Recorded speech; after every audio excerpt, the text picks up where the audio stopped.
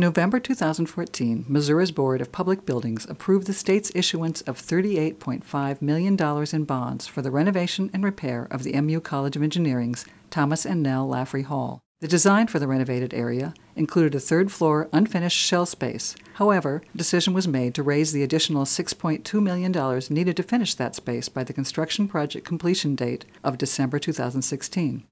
Several generous donors have made gifts to the college in support of the renovation expansion. Late in August 2015, the college held a gift announcement event to recognize the latest gift. As an employee-owned company, we get to decide at the end of the year what we want to do with our money.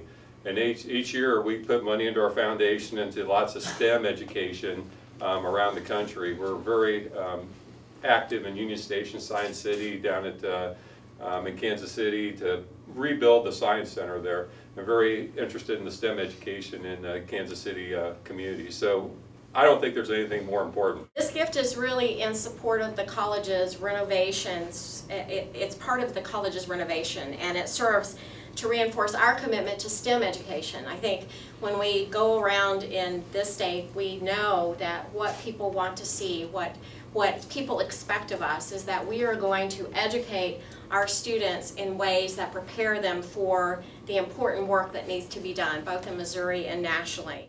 So we greatly value Burns McDonnell and our partnership with them, Jill and Ray. We also value our relationship with you. We appreciate your generosity, and we thank you for what you've done for us and for all the support you've shown us through the years. Thank you very much.